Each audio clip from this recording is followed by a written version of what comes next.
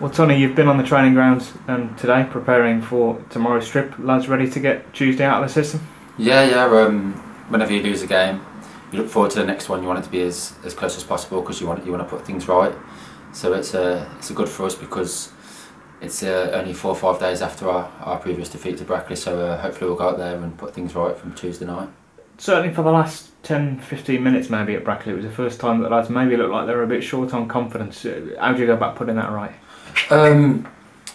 We've discussed what went wrong on Saturday and Tuesday night. Sorry, maybe a bit of concentration, some inexperience maybe sometimes in the side because if you can't win games then you don't lose them, and we certainly shouldn't have conceded 2 goals late on, especially being so dominant in the game.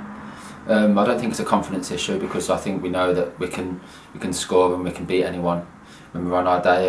But we've got to keep alive. We've got to keep on our toes at the back and as a team, and essentially we've got to see the job through. And like I said earlier, if we don't win, then we certainly don't lose.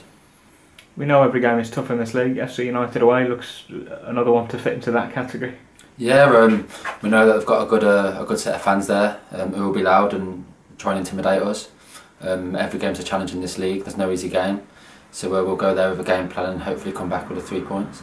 You've been pleased to see how many fans have been travelling a distance as well. Probably a good 150 travelled to Brackley on Tuesday night. It was a horrible evening, but despite not getting the result, that backing does help the lads, doesn't it? Yeah, it does help. We heard them throughout the game, kept me on the team, especially being behind the goal and driving us forward. It's had a good. We went and capped them at the end, and they still capped us. So it's nice to have a good following everywhere we go.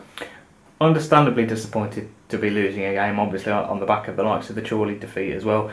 Is it important the lads just keep perspective? Very good season so far, and it's just about sort of finishing it off in the right sort of mentality. Yeah. We have to take one game at a time. Everyone's different. Some teams have bad spells. We've lost 2 out of 3 games recently, and they've both been away from home. So hopefully we'll be able to put that right. We don't look back too much. We go over the video after the day after, and then we put it behind us and move on to the next game.